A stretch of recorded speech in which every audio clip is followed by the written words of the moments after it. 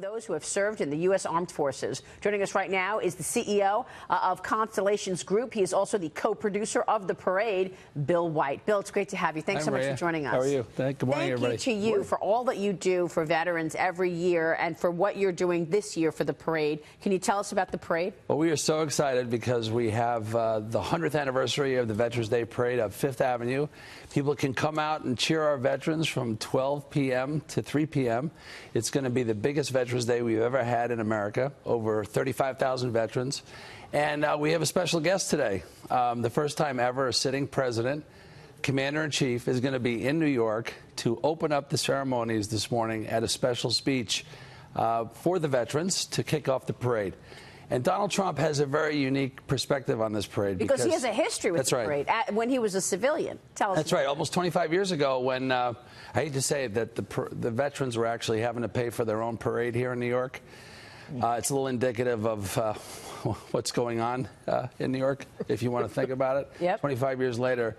So Donald Trump didn't like that, and he very generously wrote a very big check.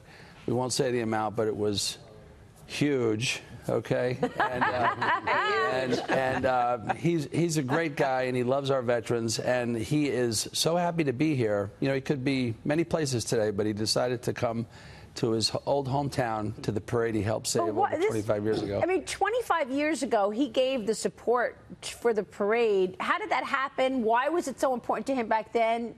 Yeah, Vince McGowan, who's a Marine who ran the parade back then. It's so great. His son Doug runs the parade today, who's also a Marine. And today, the Service of Honor, which rotates every year, is the United States Marine Corps. So we're come full circle. Vince went up to the Donald's office, then the Donald. I say that respectfully, Mr. President. And he said, "Will you please help us because we have to save the parade?" And he told Vince, "You got it. Done." And he's a great American. Vince and the parade folks are great Americans.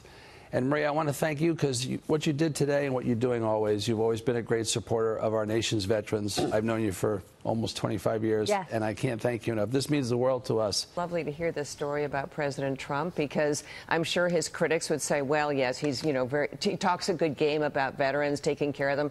This is real, and this has gone back a long time, showing his support for these people. I mean, credits to him and to you for, continuing this. Yeah.